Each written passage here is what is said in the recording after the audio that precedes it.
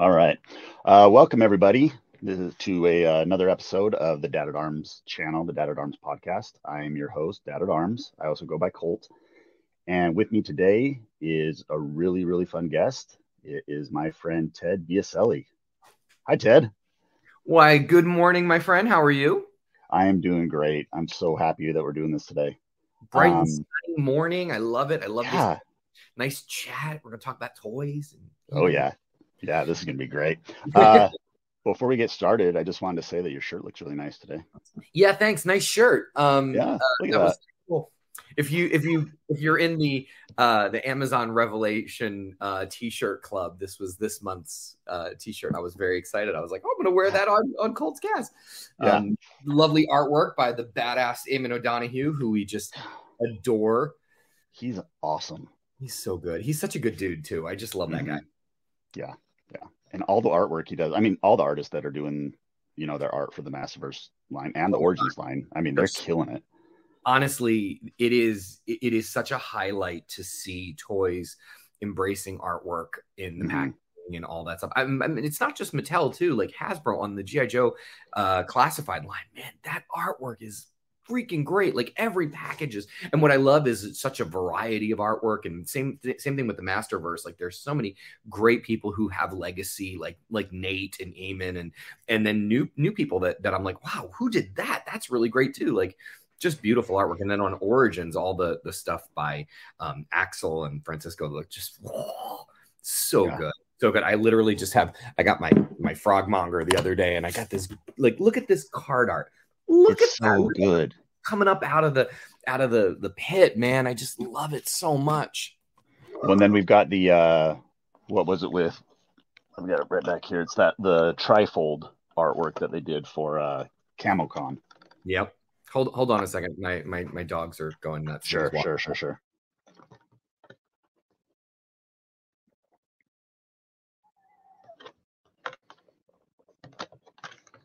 I have two dogs. I have a husky and a lab named Phoenix and Storm.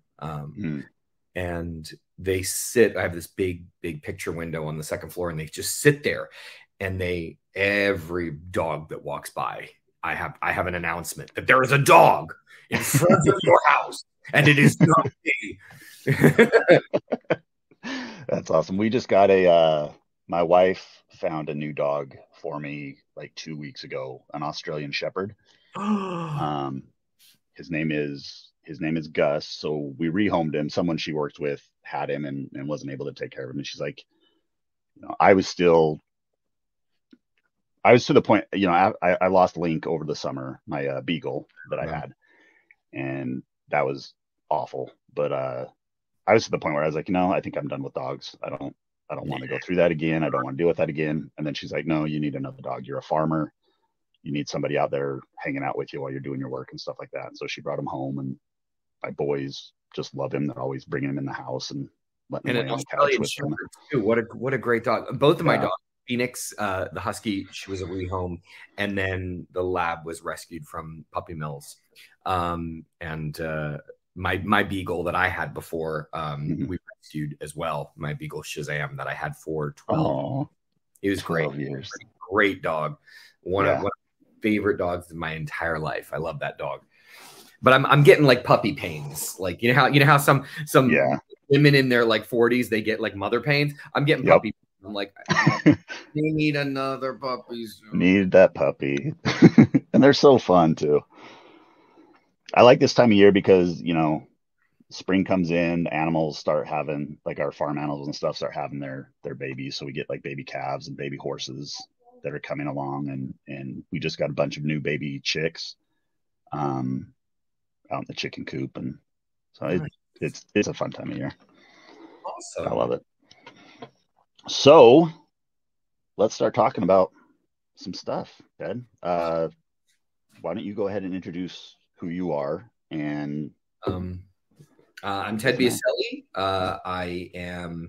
I currently work for Netflix in their original series team. I oversee what we call our spectacle series. Those tend to be big expensive shows, usually with a big piece of IP, big filmmakers attached to it. So recently I did Wednesday, working on the live action One Piece, and then also did Guillermo del Toro's Cabinet of Curiosities. Those are just like the ones that I'm currently working on. And then also, while I was there, was able to make Masters of the Universe Revelation happen, which was really exciting, and bridge the relationship between Mattel and Netflix. So that was very exciting. Before Netflix, I was at Hasbro's TV network here in the United States. We had a short-lived television network called The Hub. I oversaw Transformers Prime, G.I. Joe Renegades, Littlest Pet Shop, R.L. Stein's The Haunting Hour, the Aquabat Super Show, a lot of fun stuff over there. We did a mini series based on Clue, which was really fun. And then before that, I was at Disney for 9 years in their animation development at the Disney Channel. So awesome. So you've got a nice storied career.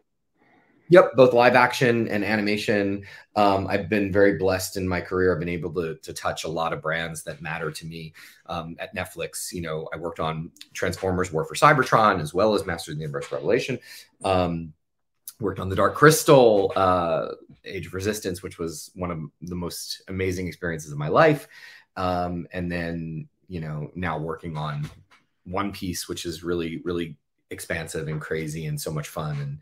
And I really can't wait for people to see that show. It's so special. I love it. Awesome. With your,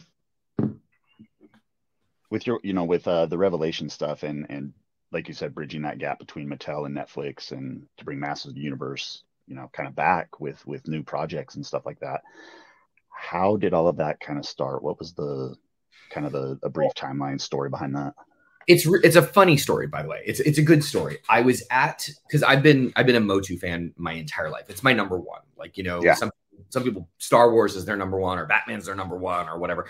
MOTU's always been my number one. And I've been on He-Man.org since the beginning. In fact, I've known Eamon that long. I have a picture of us, I think, from maybe like the very first power party we used to have in San Diego with all the people from He-Man.org, with me and Val and Emiliano and all of the you know, the old He-Man fans.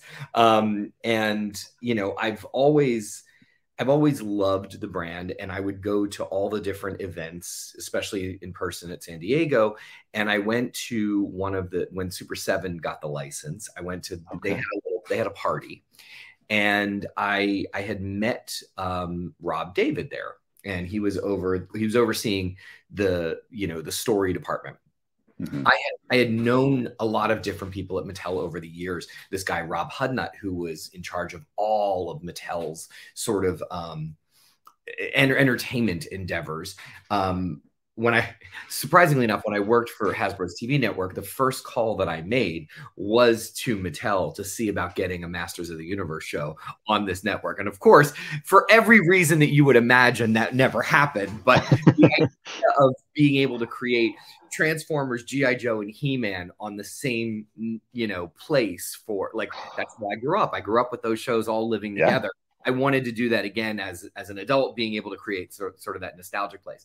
But so I had met Rob, and we just hit it off, and we said, let's just get together and hang out. And we had a great breakfast together, and we talked about, like, what would you want to see? What would you want to see if you made, a modern He-Man show? And, I said to him, here's what I would want. I wouldn't want to reinvent the world. I don't want to start over. I don't want to tell Adam's origin. I don't want to do any of that stuff. I'd actually really like to go back and just keep the stories going as if they never stopped, right? And I was very influenced, of course, by Filmation, but also by the mini comics, also by the Star comics. I love the Star comics, the DC, limited series. I love the Golden books, remember those, but I loved all the Golden books. There was an album that I had, Kid Stuff Records did this album of, like, the origins of Masters of the Universe. It was one of my favorite things when I was a kid. Like, all that stuff was really, really, like, that's my foundation for MOTU. I know some people, it's just the mini comics or it's just Filmation. I was kind of like, all encompassing.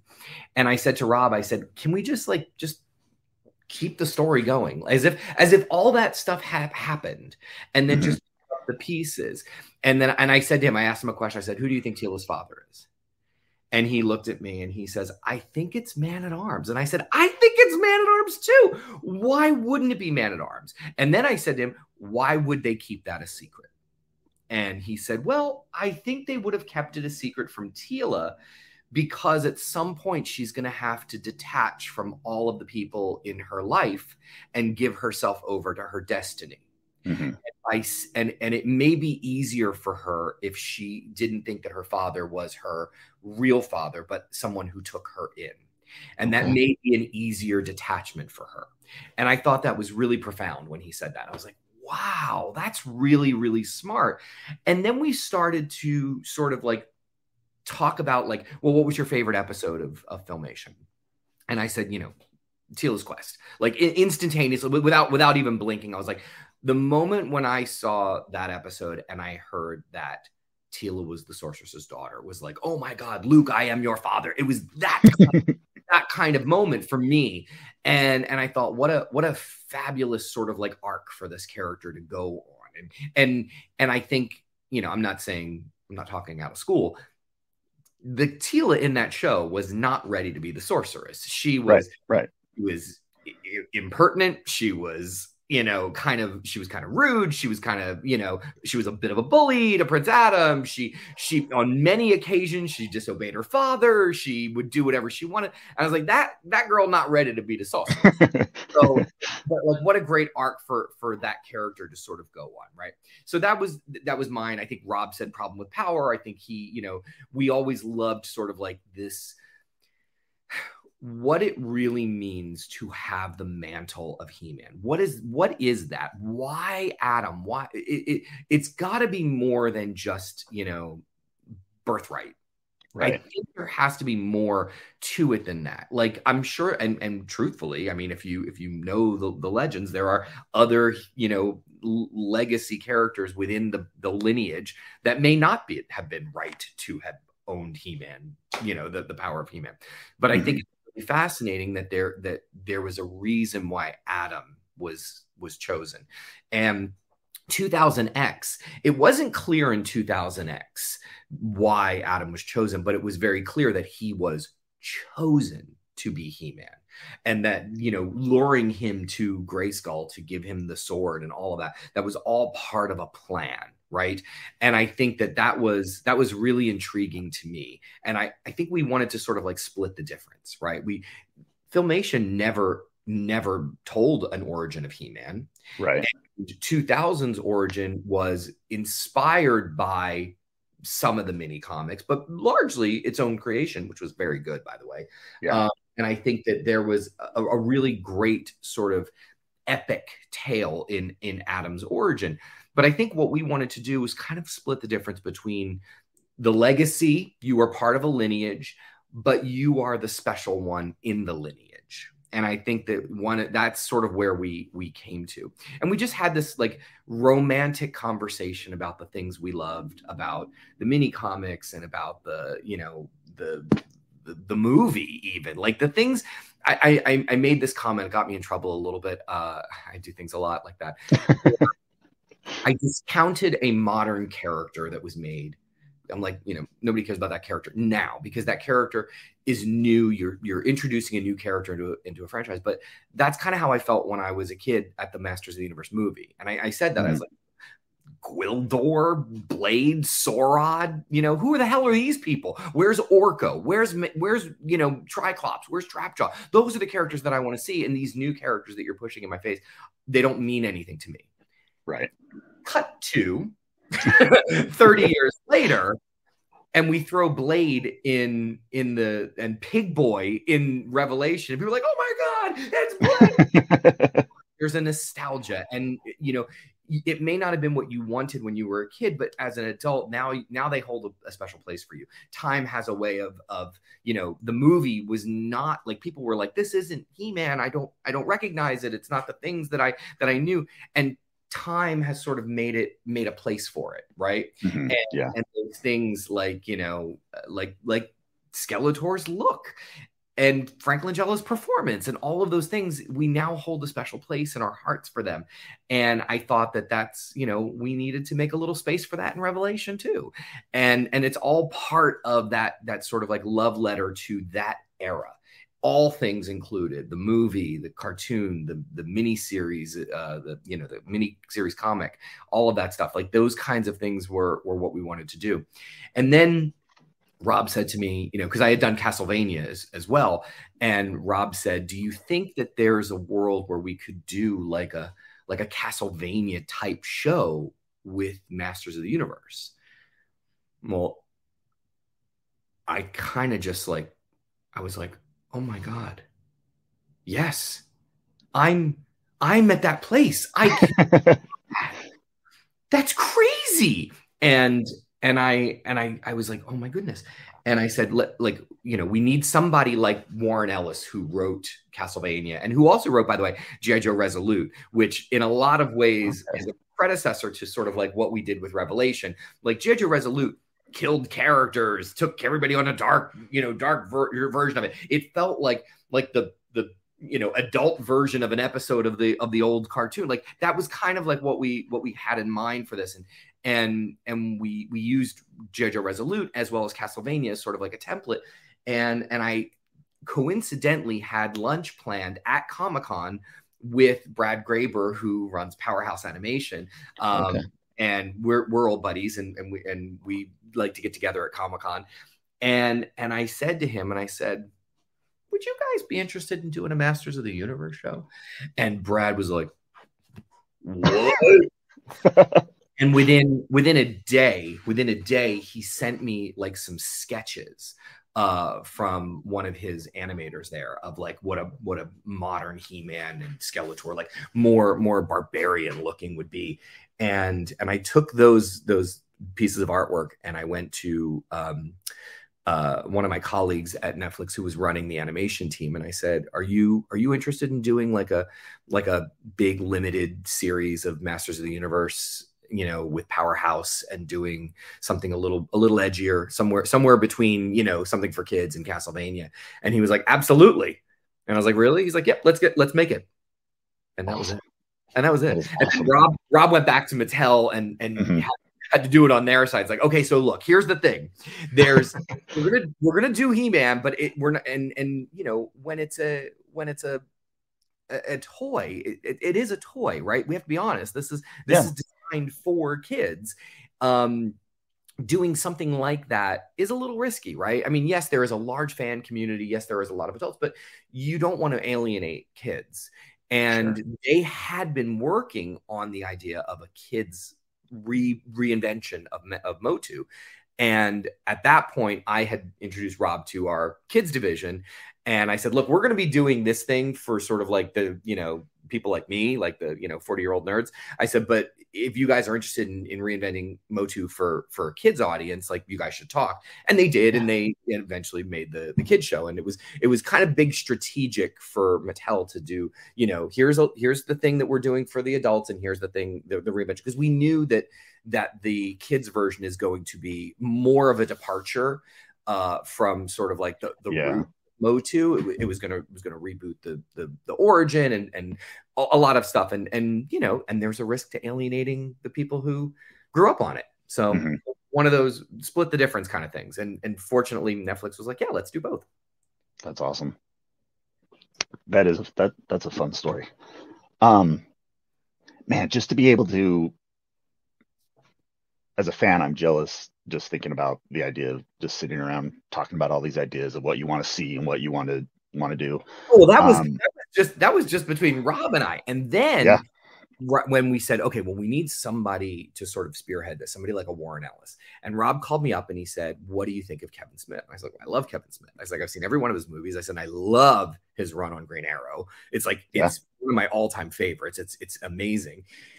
And I said, would he want to do something like this? And he was like, we should meet with him. And I met with him and I said to him in the meeting, first of all, it was just fun to meet with Kevin Smith. I actually have a copy of Chasing Amy on VHS that he signed for me when I went to see him when I was in college. That's awesome. And I and we nerded out because he's from Jersey, I'm from Philly. We had a lot of a lot of overlap, and in the meeting I said, look, I said, here's what I don't want. I don't want it to be the internet meme of Adam and hey, right, like, right. It's not that. I said there is a campiness to the Filmation series. There was a lot of puns, there was a lot of winks and nods. We don't want to minimize that, but we don't want to.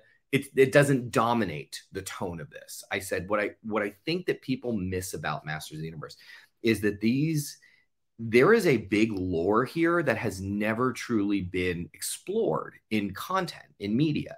It's always been boiled down to, muscle guys beating each other up. And it's more than there's arguably some of the best sort of science fiction and fantasy mashup mythology, like on par with, Robert E. Howard and Tolkien and Jordan. Like these are great fantasy elements at play that no one has ever sort of really presented in a sophisticated way, because it's a toy, because it's made for sort of, it's made to be a plaything. But I think that all the creators who are involved in this, all of the people who built Masters of the Universe, right? Don Bluth, Rob Lamb, Tom Tataranowitz, like all of these people that lent their words, Larry Houston, all these people that lent their words to building this world, laid the foundation. They were all inspired by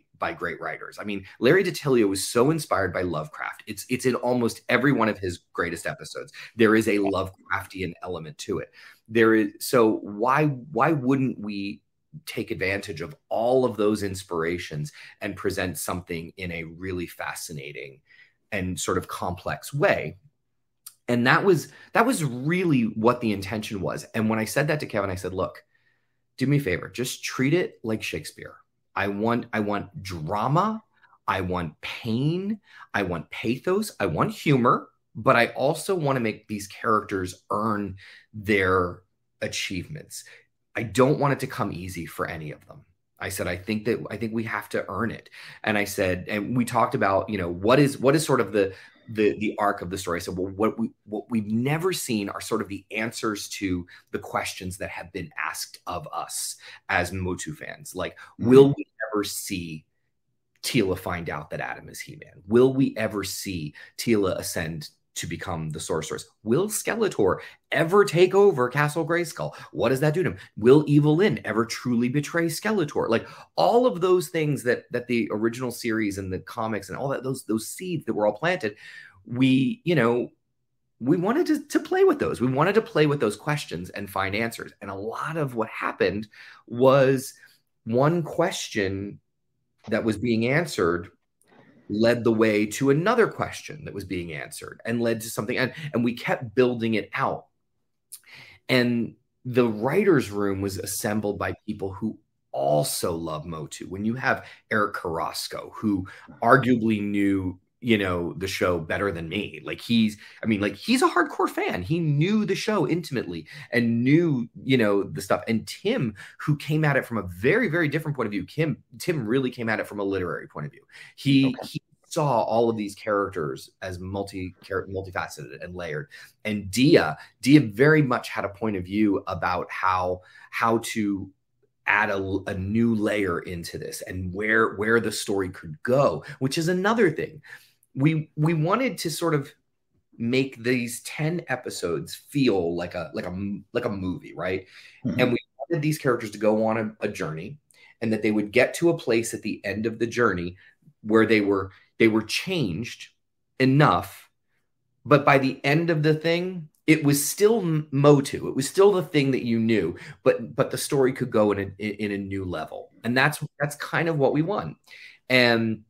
And Dia had a really good idea for that, and Mark Bernardin came in and brought a really fresh sense of fun. Like Mark really brought some fun, and Kevin, he had never run a writer's room. He always wrote himself, and he really just had a blast building with all of these people, these nerds, and we would do it in Kevin's living room.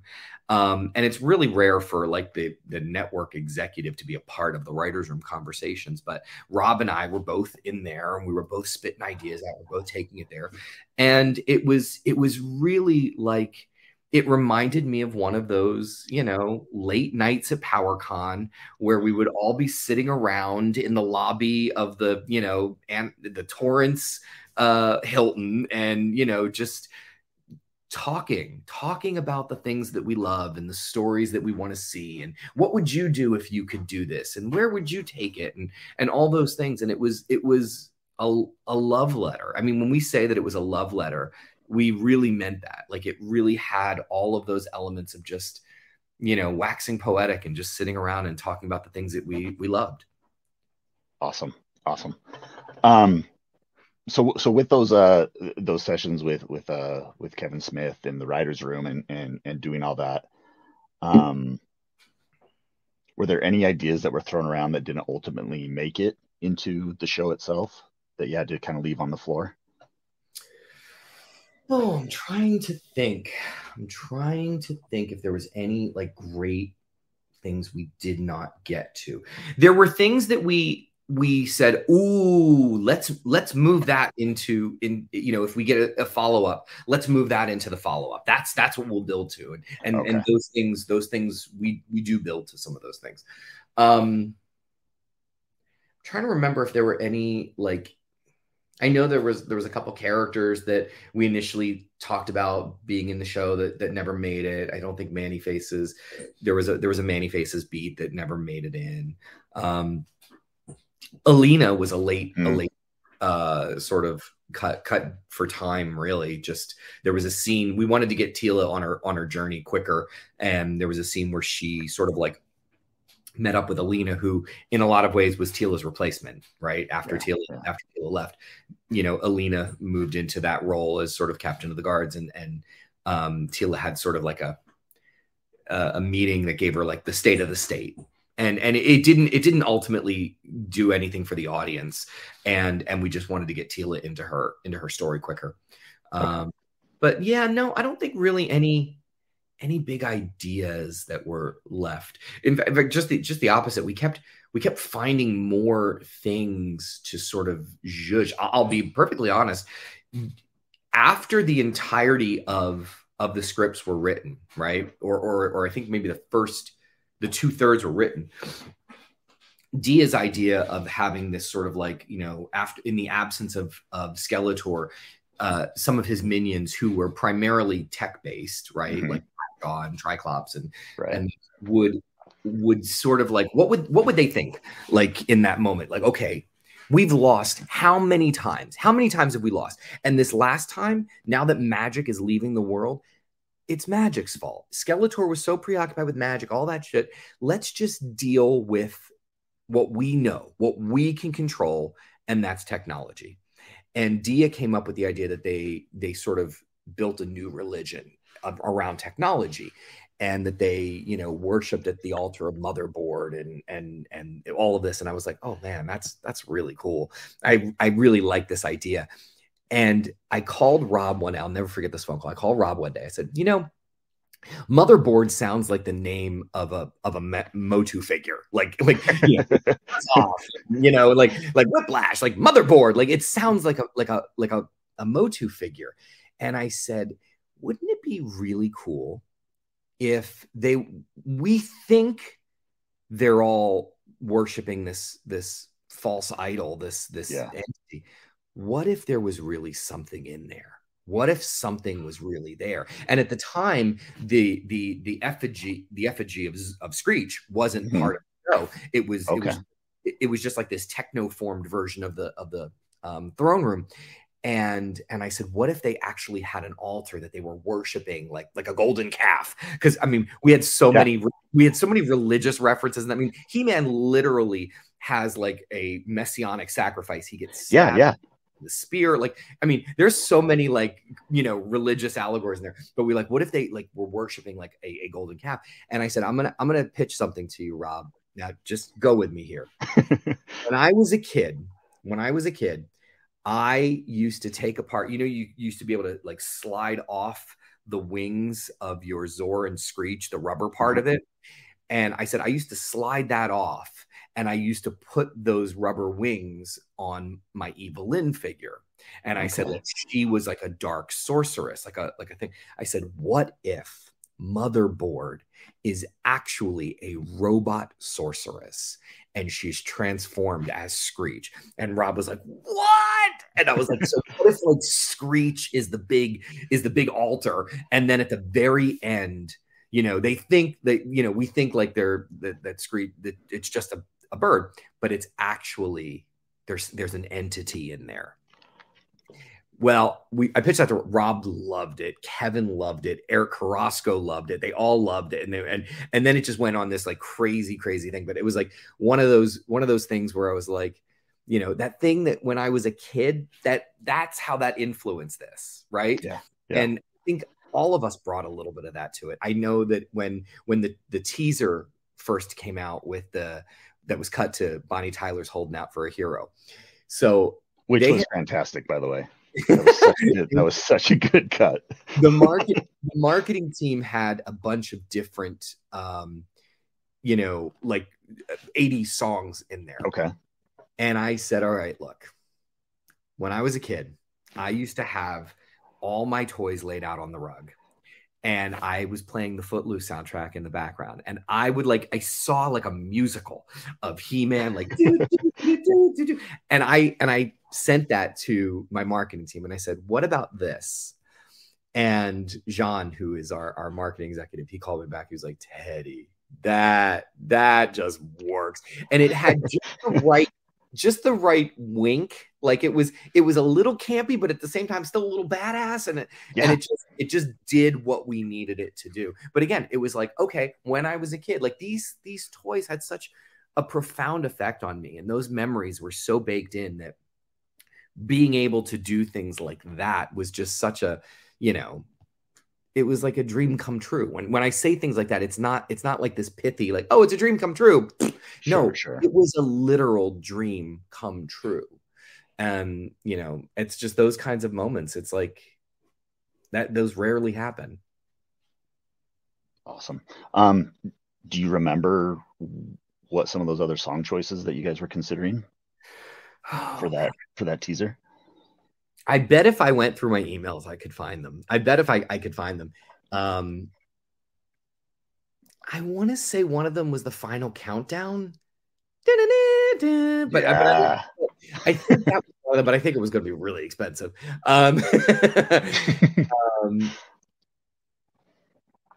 Was one of them was a Kiss song? I bet I could find them for you. I don't remember them off the top of my head. There was like three songs, and they were all good. They were all like I was a little bit of a Hesher when I was a kid, so I like heavy metal music, and I was like, yeah, it's fucking good. but it was the Bonnie Tyler song that just came together. I loved it. It brought back a very specific memory back on like old VHS days. We'd rent movies from the video store and stuff like that. But I remember there was like this super cut of multiple like different movies, action movies, like all cut together. There was like Harrison Ford's The Witness. There was, Clear and Present Danger, like things like that. But they were all cut together, this big action montage of a trailer, but it was set with that song. And so, I mean, that's always been like a fun memory for me. I loved that weird trailer that was attached to VHS tapes. That whole soundtrack from Footloose is amazing. It's an amazing soundtrack. And then we got to use Footloose in Umbrella Academy season 3. I was very excited about that when they said, "Oh no, we're going to do the entire Footloose dance," and I was like, "That's awesome." So now, kind of going back to this idea of the Rise Dream, because that's just such a cool thing to think about as you guys pitching all these ideas and coming up with all these ideas. Are there any insights, or let me rephrase it. Let's talk about Adam and Teela, because that's what I want to talk about, because I love Adam and Teela, and I love their relationship, and I love where you guys are seemingly taking it. that relationship seems very central to what's going on with Revelation. So in the writer's room, and Revolution, by the way. Yes. Yes. So when you're in the writer's room and you're talking about these things and you're wanting to make these ideas clear to the audience, do you have any insights about some of those conversations? And yeah, very, very specific. The first thing, I mean, there's a reason, there's multiple reasons why the show is called Revelation, right? Obviously, it was an allusion to, the biblical story of Revelation. This is end times, dead rising, heavens fall, like the resurrection of the hero. Like, I mean, I mean, we thought we were a little on the nose, to be perfectly honest. You really want to call the show Revelation? I was like, well, think about it. It works on a lot of levels. I was like, Teela finds like the revelation of her destiny, the revelation of the person that she's, been in love with and her best friend. And like it all makes sense. And it's sort of like this big epic, revenge of rise of evil and the return of the hero. And he was, and everybody just seemed to really embrace the title. But it started off with this idea that Teela was the only one of Adam's core that did not know that he was He-Man, right? And his father. Mainly, and we had two different dynamics there. You have the father who wished Adam was more of He-Man, right? He was always disappointed in Adam. He was always a little let down by him, but he wished he was more like He-Man. He even said that in Filmation many, many times. So did Teela, by the way. They would constantly compare Adam to He-Man. And Teela, who Adam was truly her best friend, right? They had a very, very almost sibling relationship, but there was always something, deeper there. And then it was also alluded to in countless sources that Teela had a thing for He-Man. Right. And in all of the shows when I was a kid, right? All of them, He-Man, Gem, the idea of a secret identity, even on She-Ra with Seahawk being in love with Adora and Bo being in love with She-Ra, like there was always this thing that the person who was in the middle, who had this identity issue, was deceiving the person that cared about them or that they cared about. And we had maybe a 21st century discussion about that a relationship built on a lie does not stand. Yeah. And it's fine to acknowledge that Teela and Adam had feelings for each other and all that, but we never wanted to start that with them as a couple, because truly a couple that was built on the foundation of a lie between them, that Teela did not truly know who Adam wasn't a strong relationship. We had to get to that place. That moment at the end when she grabs his hand and says, "My hero," that is the moment of there is an acknowledgement that they care about each other beyond just the friendship, beyond just the infatuation, and all of those hurdles, those walls that had been built up, whether they were however earnest and well-intentioned those walls were. And nobody is saying that Adam's a bad person. In fact, Teela even says that when she's in the Wind Raider. She says, "I know why you did it. I can't say it didn't hurt anybody, but I understand why you did it." And I think that was really important for Teela to understand that he did it to protect her. He did it to protect her. She knew that, but it still hurt. And that's real life. That's what happens to people. And one of the things that we really wanted to do is we wanted to treat all of these characters in these heightened fantasy situations with real human actions and reactions. And I think that, a lot of people did not like that. And I acknowledge it. I acknowledge that people did not want to see Teela feel that way. I get it. I get how it's confrontational and it's not fun and it's painful. I get all that. The intention was to layer in those emotions and we wanted it to hurt a little bit because the payoff, we knew where we were going. Yeah. That's the thing. We knew where we were going. The audience didn't know where we were going. Right. And the fact that we had to split it up between two seasons, between two batches, I think got in the way of a lot of people just going along for the ride and getting to that moment where it was all earned. And that was part of a little bit of the reaction to the show, is that people, they didn't like seeing Teela angry, hurt,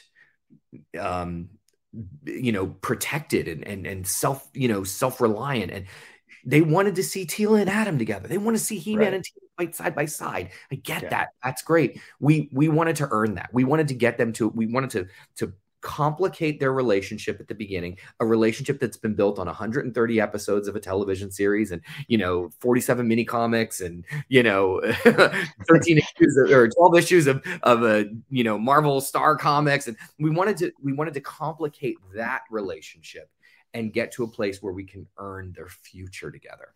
And that's, I get it. It was a emotional reaction to something. And, that was, but we had those conversations. We said, we can't have them be a couple at the beginning of this relationship because, that would actually make it even worse. That would make it even worse. Yeah. Yeah. You find out that your husband is leading a double life. Like that's like marriage is destroyed on that. Like that's exactly. So we couldn't do that. We had to get them to a place where all of the walls were down and now they can see each other for who they really are. And that's really, and Adam can look at Teela as more than just that girl who was confident and self-assured and sure, she was the captain of the guards. He can see her for a woman who is now grappling with her destiny. And that is, and if anyone can relate to that, it's Adam. And that is what the whole thing was building towards. And we explore that in Revolution. But I think it's it's this moment of we had to get them to a place where they could see each other for who they really were. So all of that was discussed. It was all baked into the show.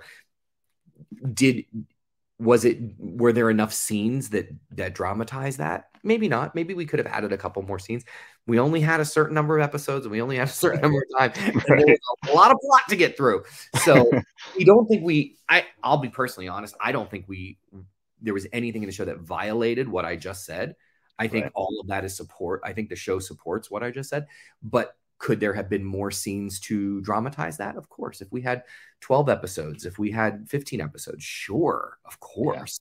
Yeah. It's always the balance of how much time do you have and how much story can you tell in that time? And you're going to see it in Revolution too. We have, Mark Twain once said, I would have made it shorter if I had more time. Like, there's the best stories somehow are told in great condensed form.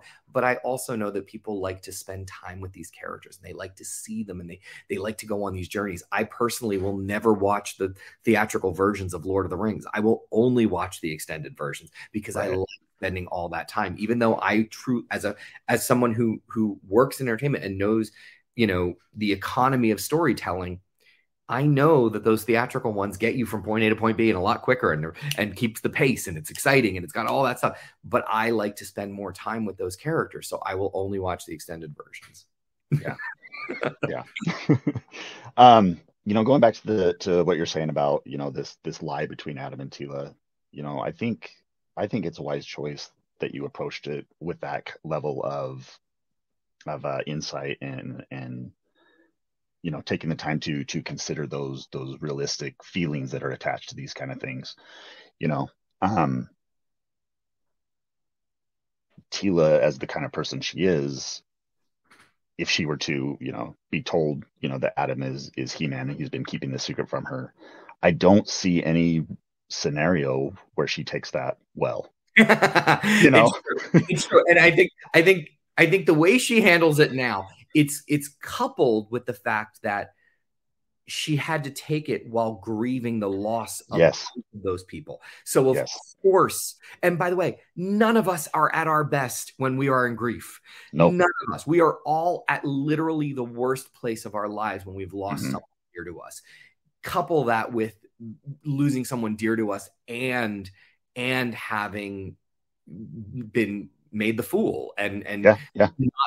not being trusted enough to be a part of those conversations. Like, I mean, that by the way is pulled right out of the Filmation show, where Teela wasn't trusted enough to go on certain missions, but Right. Father, I want to go. No, girl, you'll stay back here and you'll do what I told you. And of course she does it anyway. And that has always been part of Teela's journey, is that she's always been overeager to be a part of the things that she wasn't invited to. And I think that, we had to level that up because she was leveling up, but we also needed to keep the truth of the dynamic, the essence of it. Yeah.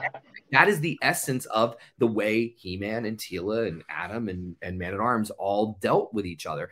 We had to just sort of like age it up a little bit, but it's still that dynamic. So I think some of the unfair criticism is that, it's not MOTU. And I'm like, well, but it really is. When was the last time you watched like Father Like Daughter? Like, when was the last time you've watched, like there are certain episodes that are very explicit in that. And it's like, we really tried to maintain that kind of dynamic while softening up the edges and getting them to a place where they are more whole.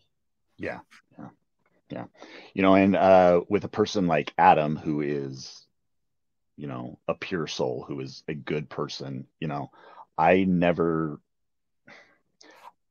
don't see any scenario where he uses his role as He-Man to his own benefit. There's so many times where he could have, raised himself up in his father's eyes. He could have raised himself up in Teela. He could have got with Teela and be like, no, I'm actually He-Man. Yep. I'm the guy that you're in love with. Let's do this thing.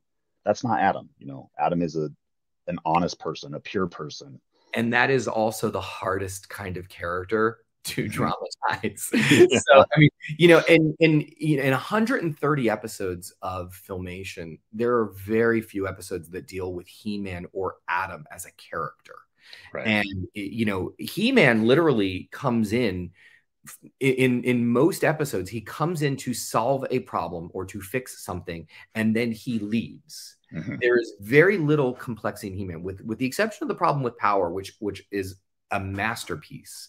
It Absolutely. Is a masterpiece of what does that sort of responsibility mean to Adam and to He-Man. And I think that it was crafted so well that it inspired a lot of how we looked at Adam in our series.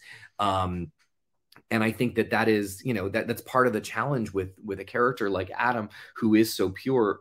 It's, there's very little place for them to be imperfect. And I think that's what people like to watch, is they like to watch people overcome their challenges. And Adam doesn't really have many challenges. The one challenge he had is that the people saw him as less than. But right. We all knew who we were. I think when there's been quite a few documentaries, but there was one time when Mattel was meeting with a bunch of different fans at, I think it was PowerCon or maybe San Diego.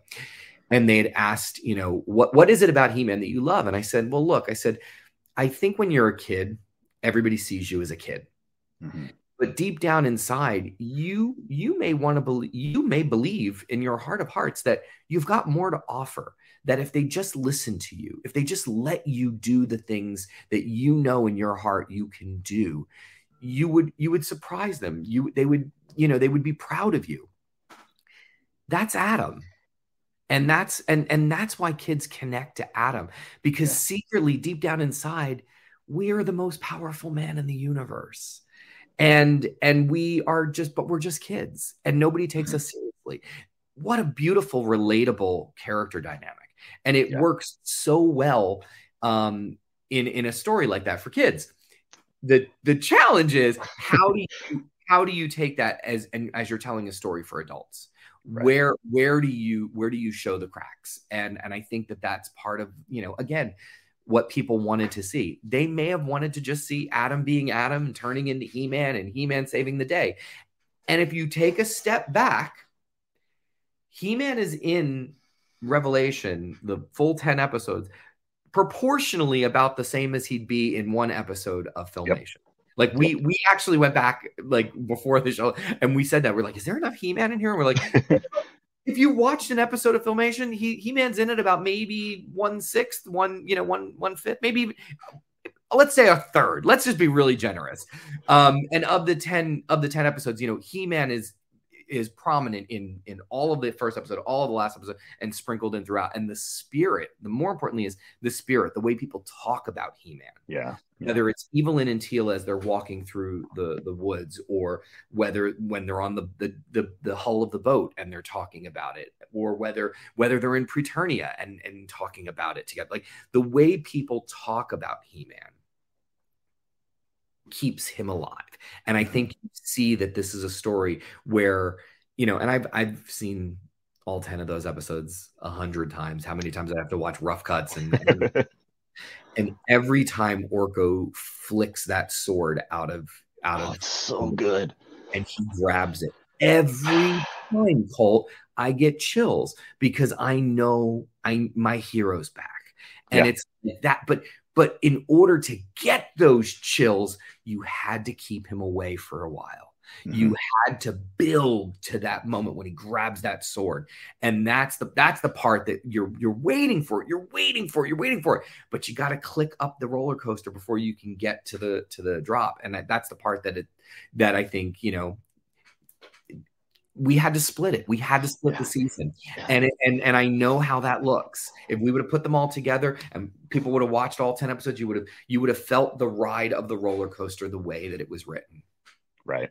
And I'm glad you say that, because that's a thought that I have had, in watching these old episodes of He-Man and seeing that, it's a lot about building up to this problem. And then he comes in at the end to save the day as the hero.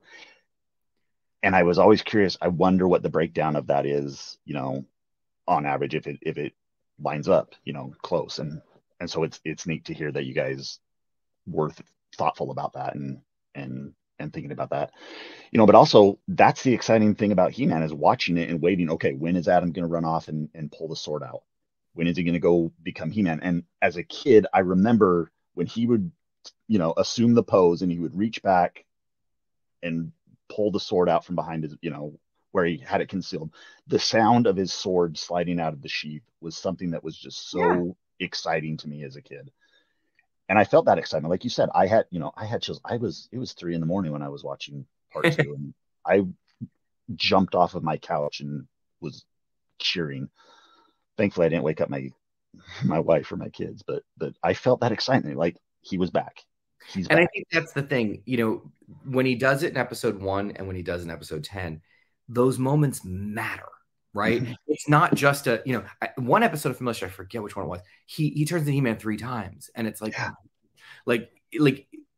we want it to matter. And if you do it so much, it doesn't matter. And that's and to be perfectly honest, when you see Revolution, He-Man is in Revolution the whole thing. Like it's there's He-Man. But the idea that the moments of transformation need to be important. They need to turn the tide. If he just comes in and sweeps something under the rug, he's not He-Man. He's not the hero. And I think you have to give weight and importance to those moments. And in the first episode, we know that the tide is going to change. Like Skeletor is in Grayskull. He is about to do something really effing bad. It matters. At the end, all hell is breaking loose. The worst person to have the sword has the sword, and she's literally she's undoing reality. She's lost it. It is all chips are down, bets are off. Here comes He-Man. And I know there was a line where He-Man says, when Skeletor, okay, so Teela and Evelyn are fighting and it's all crazy. And Teela is, she's going off and they're doing things. And Skeletor is like, you're going to fight me now. And he's like, what are you doing? It's not about us. And I know a lot of people were like, oh, see, it's not about He-Man. It's that line. Very specific. And I'm not defensive, but I'm just going to say one thing. When I was a kid and in the 1987 movie, when He-Man says, it's not her you want, it's me. It's always been between us. It makes the world so small. Yeah. In my point of view, He-Man is the hero for now. Skeletor is the hero for now. Or sorry, Skeletor is the villain for now. This is a massive universe. And what is going on right now is bigger than the feud between He-Man and Skeletor. Right. It is cosmic. And that's what we really wanted to do with MOTU Revelation, is take a step back. This is a bigger world, right? It's not called Frodo and the Lord of the Rings. Right. It's the Lord of the Rings. That is what we were trying to show, is that this is a universe-wide event that is happening. Yes, we are showing it on Eternia. Yes, it is from the point of view of these specific characters, but this is Masters of the Universe. That is the brand. That is what it is since 1982. And it has never been allowed to breathe bigger than just He-Man versus Skeletor. And while not discounting He-Man versus Skeletor, that is a part of this. We wanted to show that it could be bigger. And I think that that's, you know, again, do people love that? Did they want to see He-Man versus Skeletor? I get it. I get it. The intention was, let's make this as big as we can possibly make it. Right. Yeah. You know, I think that's a good moment, because I think it's one of those moments, and I you know, recognize this in the old series. There's moments where He-Man, you know, joins forces with Skeletor for the greater good. You know, there's the Evil Seed episode, you know, where they're on top of Castle Grayskull with Sorceress and they combine their magic. Yep. You know, that's how I viewed this kind of this team up moment between them, you know, and He-Man sees the best in people and wants to believe that there's good in people, even Skeletor. He gives him the power. He empowers him to be able to help him. And I think that's a good testament to who he is as a character, is that he's willing to see the best in people. He's willing to, you know, see Teela and be like, okay, I trust you enough. You go off and fight Evil Lyn. I'm going to stay here and keep people safe.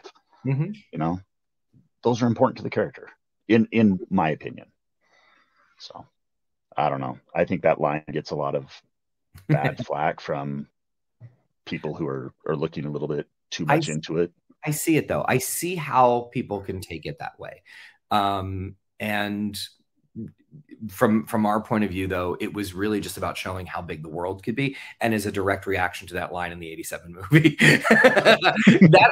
It always bugged me when I was a kid. I was like, no, I was like, it's not just about you guys. I was like, because then that doesn't make the Horde interesting. It doesn't make, you know, the elders, the story of the elders interesting, or any of the stuff that has come since, right? Like there's so much bigger universe building here, and that making it just a rivalry, a fun rivalry, like an amazing, iconic rivalry is great, but it just minimizes the breadth of storytelling that is inherent in this world.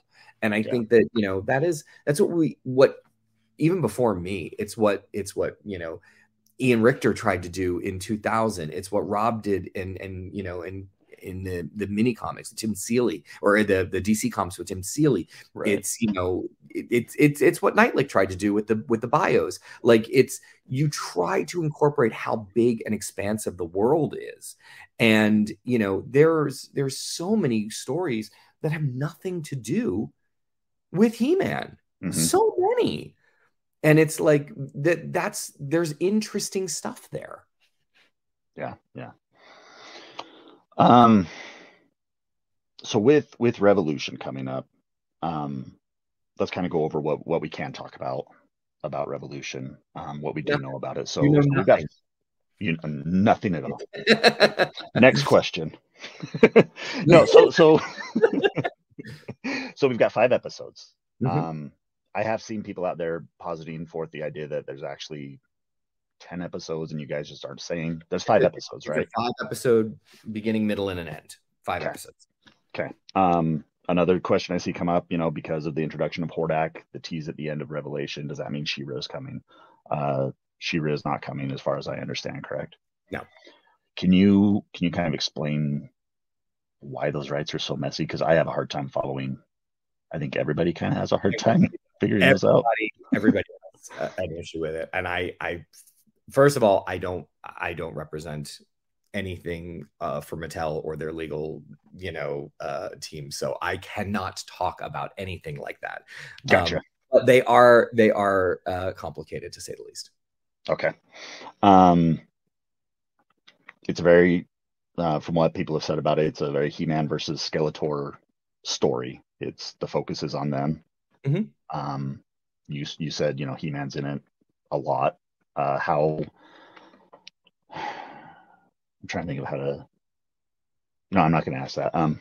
Yeah, He-Man's in it a lot. He-Man's in all five. Actually, He-Man is He-Man in.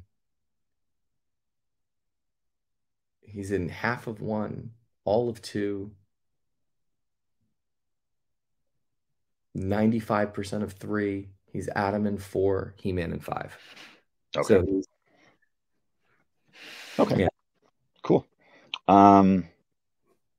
So going into, the time between the end of Revelation Part 2 and moving forward with more of the story and deciding to do Revolution, what does that look like from Netflix's perspective and from, Mattel's perspective? Well, we always judge to see how shows do to keep them going. Revelation did well enough to want to do more. Obviously, if Revolution does well, we'll do more. That's the way it works. So if everybody loves it and watches it and demands to see more, and in a perfect world, if they go back and they rewatch Revelation or watch Revelation for the first time to get to this, then we're in a great place. And because we know where we want to go with what we're thinking is the final chapter. We all know where we want to go, and it's pretty freaking cool. So I get really excited thinking about it. So yeah. Cool. So Revelation did great. Like you said, it was successful. It warrants more. I think that's good for fans to know. It's also, it takes a long time to make animation. I guess a lot of people think that it happens very quickly. So quick timeline, right? Okay. It takes about 20 weeks of writing, right? 20 weeks of writing from breaking the season, coming up with outlines for each of the episodes. Maybe you'll do one version of each outline, but then each script gets maybe 3 or 4 versions of each script before they're locked. And then you start recording. So we started recording Revolution like last year. And we recording all the actors before you start animation, right? Okay. So all the actors record episode 1 before you start animation. You animate to the voice acting.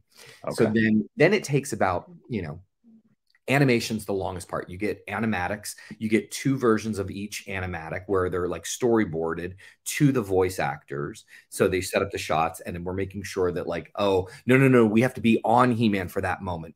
That's his realization moment. We have to be on him for that. Oh no, wait, the action in that sequence isn't as great. Let's put Teela up on that mountain piece, and let's do that. Like those are the kinds of things that you note in the first animatic. You get them to the second animatic. You make slight little tweaks. Then you send that off to animation. Animation takes about 11 months.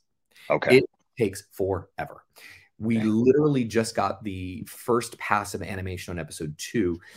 And there's a lot of things, sometimes what happens when you see animation where like the wrong person is speaking out of the wrong character's mouth, or, something is colored differently, or, or they look off model. Those are the things you start to flag in a first pass animation. And then you call retakes. Those retakes take just as long. Right? Okay. Just as long. And then once all those retakes are done and you get another version of it and you're looking at it and it's like, okay, that's all great. You may make a couple smaller tweaks. Then it goes into post. That's when they add all the lighting effects and the visual effects and all the stuff, and that make it look really, really poppy and cool. Then you go into composition. So the Bear starts. He starts doing his music compositions. Then they go into a processing, which is like we call it sweetening, but it's like that's where you mix all the levels of the music and the dialogue and the sound effects and all that stuff, and then you get it to a place where it's all polished, and then you do a final color pass where you adjust all the different colors, where you'll pull the background color up a little bit or pull it down a little bit, and you do all of that stuff, and that's when you get to final. That takes about 2 years each episode. 2 years. So, and it's on a rolling schedule. So, you start episode 1 here, you get to a certain place over here, then you come in with episode 2, then you start moving there, then you come in episode 3. So they're all on a rolling schedule. So that's why these things take forever. That's why the second half did not launch with the first half, is that we knew it was going to be a little later than we wanted to launch, but we knew that the kids show had to launch in the fall. Okay. And in September. And we were like, do we hold all 10 episodes until after the kids show? Or do we, split it up and do half and half? And, we made a call. We said, well, there's a really big cliffhanger in the middle. I mean, maybe we do split it up. Should I go back in time? Where is my cosmic key? Should I go back in time? I'm not a tortum, Ice that didn't store its own coordinates. I would have been able to go back and put all 10 episodes together. Yeah. Gotcha. So do you have a, and obviously if you can speak to it, do you have a potential timeline that you're looking at for the release of Revolution? Not yet. Again, because it's still so early in the animation process, we'll have a better, and because it's not just MOTU. Like Netflix has a ton of other things, and it has to fit in the timeline, right? It's got to all fit together. So once we start to see when the realistic time that we can have all of the episodes done, then we start to look at how it all fits into the bigger strategy for release. Not yet. Okay. All right. Well, I know, we've talked about this in our messages before, but when Revolution releases, I'm going to be bugging you constantly as I'm watching that show. I'm going to be sending you messages. I'm going to be talking to you. There are moments in there where I am like, oh, that's for Colt. Yes. There, but I'm just, you're gonna love that. Look, to think that we did not hear the fans after Revelation is just, it's just not true. We did. We still know what we want to do with the show and the story we want to tell, but we also know what fans want to see. So I think that there is a real union of all of that in Revolution. So I think that I think that people will be surprised, because that's the goal. It's really hard to surprise people anymore. And in the world that we live in now, everything's spoiled. And to its credit, the twists in MOTU were not truly spoiled, but they were misinterpreted a lot of times as for misleads or things.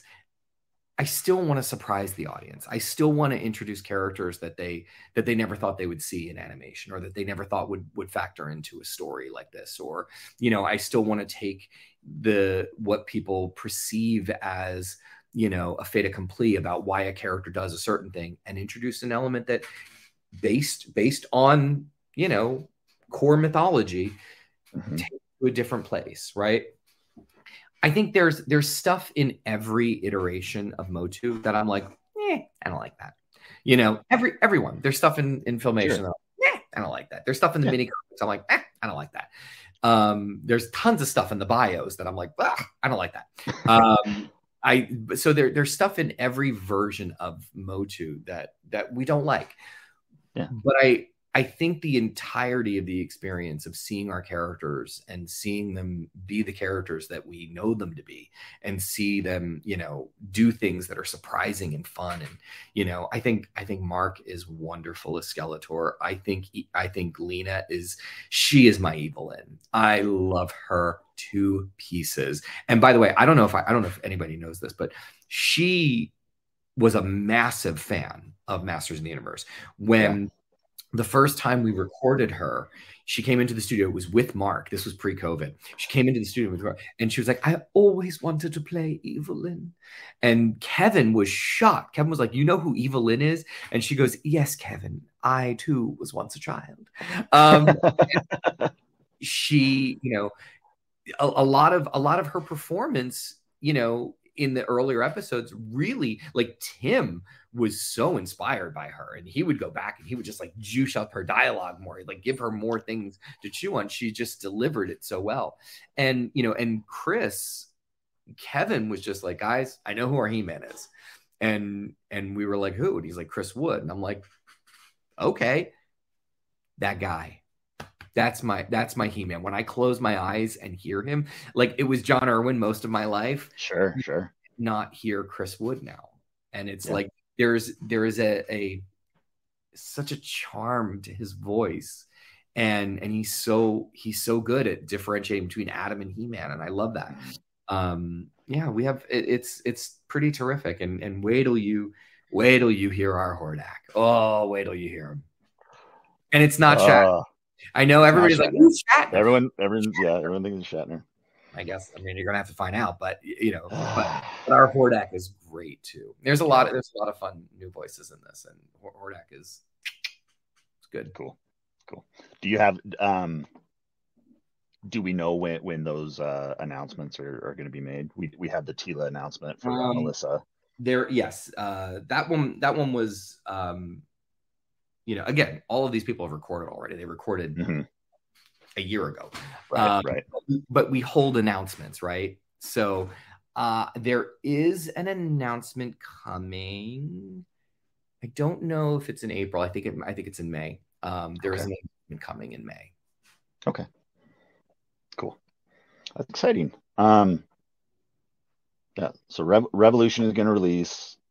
The next time you and I talk with each other on this channel, we're going to be talking a lot about Revolution, and that's going to be a fun conversation. And all the new toys. I want new toys. So many toys. Let's talk about toys. Let's do that. That's a good segue. What's your favorite toy right now from Masters of the Universe? Oh, my favorite Masters of the Universe toy right now.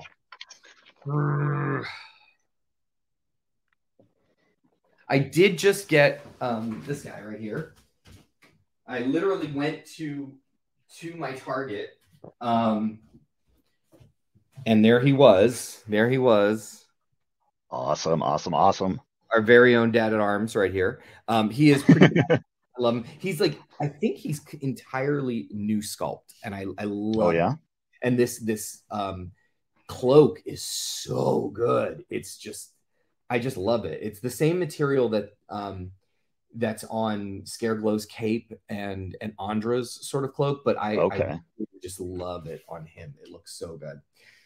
You know what it is? It's the same kind of cloak fabric as like the vintage Kenner Star Wars figures, like like the Jedi robes and stuff, like Squidhead, like Squidhead's cape. That's what it reminds me of. Okay, cool. So that's right now. I will say I love the new Shadow Weaver. It just came out. I think she's magnificent. I think she may be the best Shadow Weaver that we've had. Okay. The original one in classics, as much as I'm looking at it. The original one in classics, as much as I remember the emotional feeling of actually having a Shadow Weaver figure in my hand. But now that I look at it, it's like a shampoo bottle. Like, it's the manipulation is so awful. I mean, the sculpt is gorgeous because the Four Horsemen can do no wrong. But the articulation and just the engineering in it is just so like, But this new one, the one from Masterverse, is so good. And there's some really great stuff coming in Masterverse. I'm very excited to get that Clamp Champ.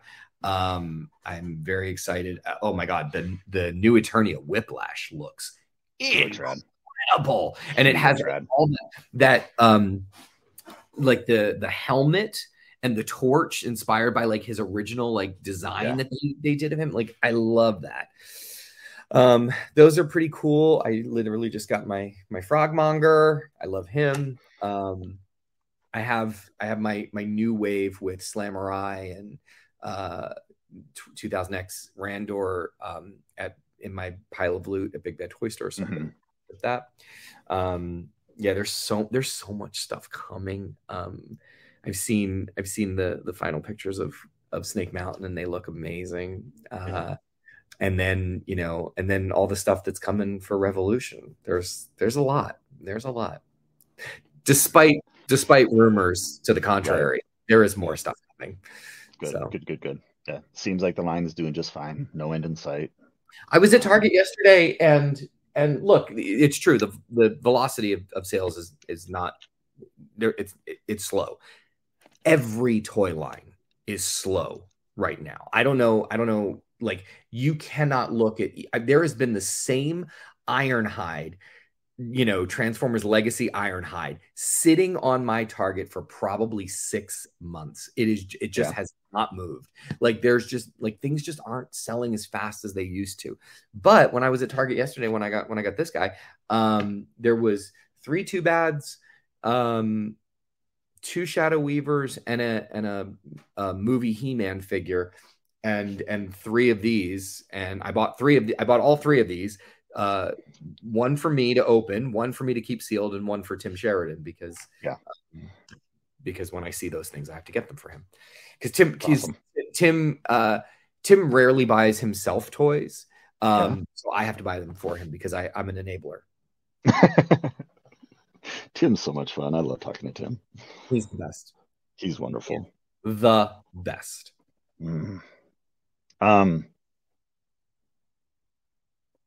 Why, kind of leading up to concluding this interview, but when it comes to Masters of the Universe, and I ask this question to most of the guests that I have on, why do you think it has such a lasting appeal? It's a great question. There's a lot of things have been inspired by MOTU for sure. I think at the time it was one of the very first fusions of fantasy and sci-fi. Like, it's hard to think, I technically think Star Wars is a fusion of fantasy, of magic and science fiction. Sure. Forces, if nothing else, magic. But I do think that MOTU really put like a spotlight on science and sorcery. Like, it was the 2 things. And I think, giving credit to all of those guys, to Mark Taylor, to, Rudy Abrero, to Roger Sweet, to all of these, the guys who invented this stuff, Paul Cleveland, like all these guys that crafted this world and the imagination that they had. It is incredibly imaginative, and we live in a world right now where a lot of things are very grounded, and if you can't see it, then it's probably not accessible. And I think that I love the imagination. I love going to places that I can't go to on this world. And I think that's why Star Wars endures. That's why, it's why things like, Harry Potter took off so well. There's big swaths of imagination, and MOTU's got it. The challenge with MOTU, there is a challenge with it though, is that there is no one unified story the way there is with Star Wars or the way there is with Harry Potter. There have been many stabs at it. And I think that what I'd love to be able to say is that that's its strength. That is its strength, is that MOTU is a palette of colors for artists to paint with. And you can like them all, and they can all be different, and they can all have different points of view, and they can all be saying different things, and they can all take you to different, on different rides, and they're all valid. It's like, I love Batman the Animated Series. In my mind, it is the definitive Batman. I hear Kevin Conroy. When I hear Batman, when I read a Batman comic, I hear Kevin Conroy. It is the definitive. But I love Adam West. I love the 60s Batman. Michael Keaton is my Batman. Yeah. I remember, being a kid going to the theaters to see Batman. They're all very different. And this one, the Joker kills Batman's parents, and it's like that's not canon. That didn't happen. But for the story, it worked. It worked for the story. And I went with it and I loved it. And I can, as an adult, I can say that's the Keaton Batman. Mm-hmm. And I love all those McFarlane 66 toys that are coming. The fact that I'm getting a bat boat, the fact that I'm getting a King Tut figure, it's like, what? What? And it's like, I love them. And I love that, but it's like, I also know that what Bruce Timm and Eric Radomski and Paul Dini and, Kevin Altieri and all those guys did on Batman the Animated Series, it's perfect. That's great. But it doesn't mean I don't love the 60s Batman for what the 60s Batman is, or what the Keaton movies are for Keaton movies, and the Nolan movies. I love The Dark Knight, masterpiece movie. Mm-hmm. But they can all exist. And that's what I think MOTU's strength is. The challenge, though, is that, He-Man is not Batman. He has not had a movie franchise that has gone through multiple reboots. He has not had, comics running for, 70, 80 years. He has not had multiple animated series every other year. So, if there's a Batman that comes out that you don't like, don't worry. There's another one coming in a couple months. He-Man doesn't have that. So every one that comes out matters, and it has all this pressure to be the thing, right? And I think it's both sad and a blessing, because we can enjoy them for what they are. And if we stop putting the responsibility that they have to carry the burden of Masters of the Universe for the rest of existence, every one that comes out, we can just allow them to be what they are and enjoy them, and see them for what they are. And I think that's it's the thing that I love about it, and also the thing that is the hardest. As somebody who makes content, I see the challenges there, and I think it's, yes, great. We can do all these things. We can make a point of difference between the Filmation by saying Orko was great in his home world, but in our version, he was just as challenged in his home world as he is on Eternia. We can make that distinction and say, well, that's our version for this. Mm-hmm. But it's, it is. People are like, no, that's Orko. And if you're going to do that now, it's hard. It's really hard.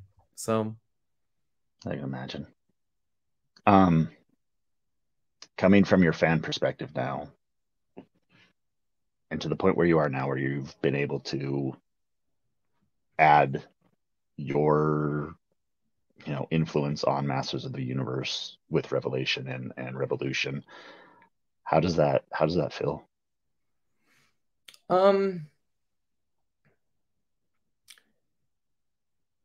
Humbling is the word. I am grateful that I'm gonna get a little emotional.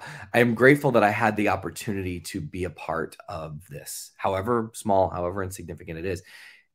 It's the thing that I love the most, and the fact that I was able to come into this world and play with other people who also loved it as much as I did is the most rewarding thing that I've ever been a part of. And I've done some really great things. I've won Emmys.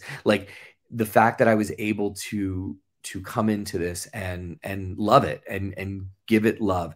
I know it wasn't what everybody wanted, but I do think we all came from a place of love for this. And it is very humbling, but I am a temporary custodian of this brand, and it will go off to someone else, and someone else will do something with it. And I will be with everyone else watching that and enjoying it or not enjoying it or seeing how it is. And for this time that I've been a part of it, I'm very grateful and very humbled. And I look forward to whoever does something new with it next. And,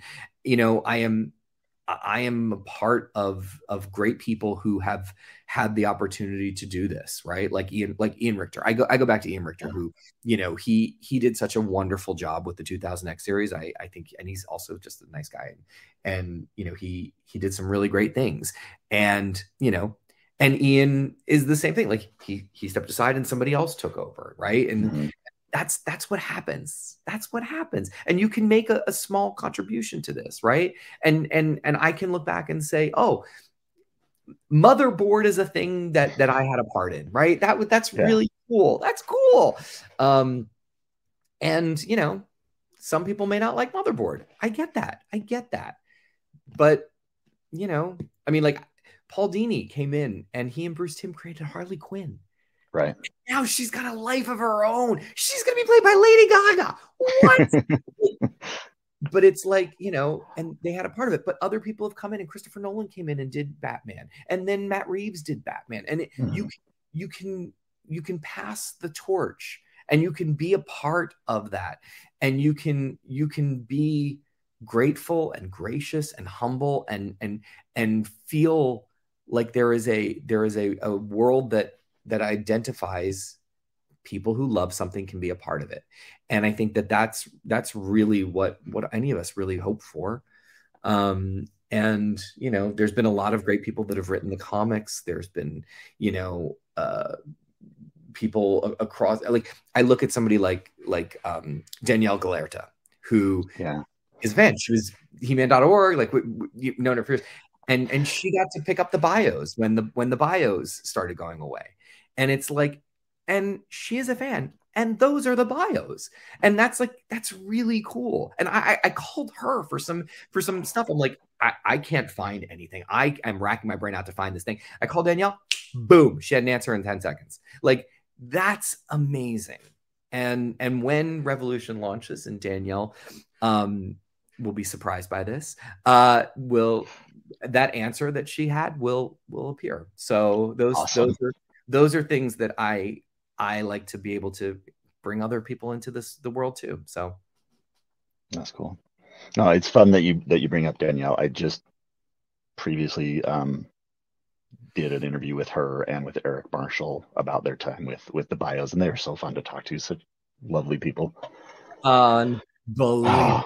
Lovely. I absolutely adore Danielle. I've actually never met Eric, but I've known Danielle for years and love her to pieces. So, and there is a really, really good fan community for MOTU. And I think that there's a lot of infighting in every fandom, but the fact is, I'm still so grateful to be a part of these fans, and I love this brand, and that supersedes everything. Yeah, that's awesome. I think one thing that I've learned, you know, as I've been talking to people since I started doing this channel, is that so many people were fans first before they started working on Masters of the Universe. You know, I've talked with Nate Barch, I've talked with, you know, James E. Talk, I've talked with Yuka, I've talked with you, I've talked with Tim. You know, just the amount of people who began as fans of MOTU and doing fan art and doing just things because they're interested in it and because they wanted to preserve it in their own way. And then that evolves into something bigger for them. Is just something that's so special and so fantastic to me, to know that it's the fans who are driving this brand forward.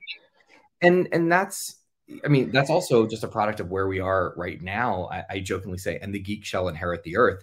Like, we are there. We are at that place where, you know, people who grew up loving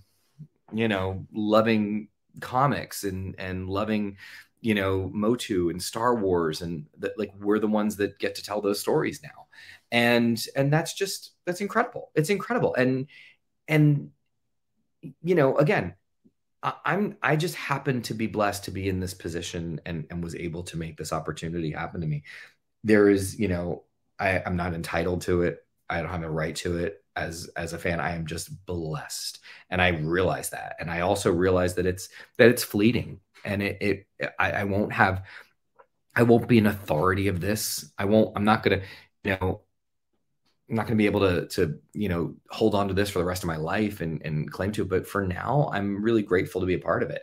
And that's really all we have. So. Yeah. Oh, that's awesome. You know, I don't think I have any more questions for you, Ted. I just want to say I'm so happy we were able to do this. I've loved all our conversations that we have. I'm so happy that I sent you a message whenever I sent it. I've enjoyed our conversations, and I've enjoyed being your friend, and I appreciate that. So I just want to say thank you. I appreciate you. I think I mean, look, that's how things happen, right? Like you reach out, and if you're a nice person and you make a connection and you build from there, that's life. That's all it is. We're just one connection away from something, you know, something greater, whether you meet, you know, somebody who eventually becomes your life partner and you can, you know, have children and move that story forward, or whether you meet a friend and you can build a professional relationship. And, you know, that's how this world works. And it's about kindness and respect. And if everybody has kindness and respect, then that's the world. Absolutely. Yeah. I appreciate you. You've always been wonderful in our chats. I'm sorry that was only a look back and not a look forward. I cannot, that's okay. Cannot reveal a lot. So, but once Revolution airs, I'm sure that we'll have a lot to talk about. Yeah, for sure. I'm looking forward to that conversation. So, and you know, I appreciate your position where you're at. I know you can't reveal much, but I wanted to push a little bit and see what we could get out of you. But so, well, we'll go ahead and wrap this up. Where can I mean, real briefly, where can people find you? Tell people where they can find you, because you take amazing pictures with your toys, and I think people would love to see that kind of stuff. My Instagram is Animate Ted. I literally just got my Mezco Batman, so there will be pictures coming of this beautiful figure. And then I literally have figures like within arm's reach, because I'm like, oh, I've got to take pictures of Frogmonger. I literally just got the Casey Jones Phantom of the Opera. Thanks, Colt. Do you have him in hand? He's downstairs in the kitchen. So awesome. That will be taking pictures. I got all the new Super 7 GI Joes. I mean, come on, look at this guy. Look at that. That's cool. He is so great. He's so great. I love them. I was worried there for Super 7 for a while, because a lot of the figures that were coming were just not great, right? Like the last wave of Disney figures were just kind of I was like, man, I'm like, I hope they don't screw up like Silverhawks and GI Joes. Those Silverhawks figures came in, they are great. GI Joes came in, they're great. So I'm very excited. Look at, like, I have all these Thundercats over here right now. Look at how good. Awesome. Look at how good.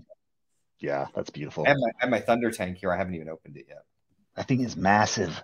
I have no idea where I'm going to put that. There's the MOTU side of things over here. Oh, that Snake Mountain is such a gorgeous piece. I skipped it because I didn't have the room for it. I barely have room for Castle Grayskull. It's pretty big. And then I made this moat for it. So okay. Like I sculpted it and then cast it out of resin. It's like, it's hot, translucent, like orange resin for the whole thing.